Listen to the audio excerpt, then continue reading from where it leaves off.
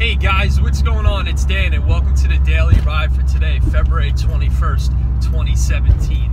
And today's topic is time management and how it affects your gym time.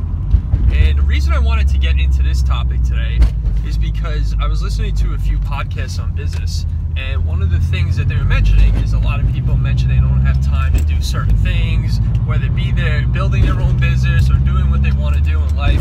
And realistically, we all have time. Everyone has the same 24 hours in a day, but realistically, we have other priorities that come into play that'll take away from maybe some things that we actually want to do for ourselves. And I totally understand it. It's understandable. You have work, you have family, you have a little bit of this, a little bit of that. I get it. But you have to sit back and figure out what your goals are, figure out what your priorities are. I'm sure family's going to come first and work is going to come maybe first or second to some people.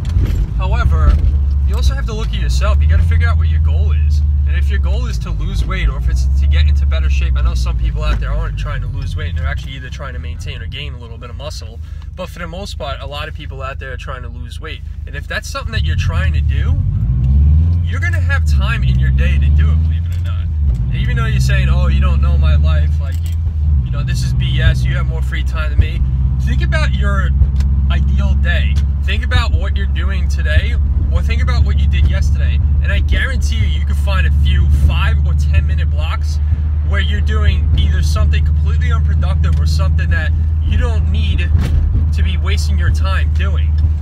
And if you could condense that into some time either in the middle, in the beginning, or at the end of your day, there's your gym time.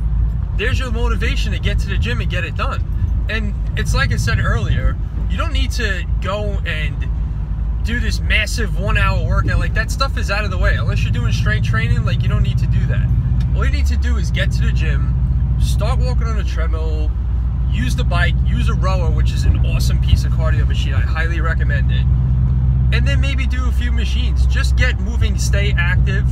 Okay, if you don't stay active, things will start to decline rapidly, especially in the older population. So think about the 5 and 10 minute blocks in your day that you can condense into maybe a half hour or a 45-minute block. Figure it's got to be some time to travel to the gym and this and that. Spend 20 or 30 minutes at the gym and get it done. It's that simple. Stop wasting time. All right, I'll see you guys soon. Bye-bye.